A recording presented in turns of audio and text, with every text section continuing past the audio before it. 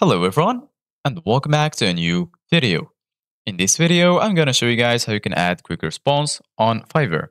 So if you guys want to learn how to do it, just follow the steps that I'm gonna show you. As you can see guys, I'm right now in help.fiverr.com, where I found a guide that explains perfectly everything about using quick responses. So right now, we're gonna jump right to the steps. So to use suggested quick responses, firstly, click on the lightning bolt icon. Then, when replying to a message, you'll see a pop-up below the message field containing responses to common buyer inquiries. After you've clicked the relevant response, add or change the text in your message to personalize it before you send it. Then, go ahead and click on Send. In order to create a quick response template, right below the message area, within your inbox, an active order or in a delivery message, click the lightning bolt icon.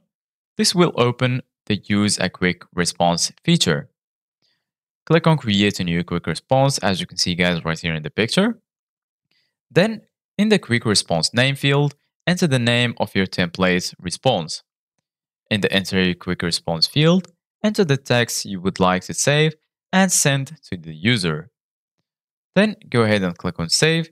Your quick response will be saved and available for use by clicking the arrow next to Use a Quick Response. In order to edit, duplicate, or delete a quick response, click on the Quick Response button and hover your cursor over the response you wish to modify. Choose the action you want to perform from the icons that will appear on the right-hand side of the response. So this is it guys for today's video. Thank you guys for watching. See you guys in the next video.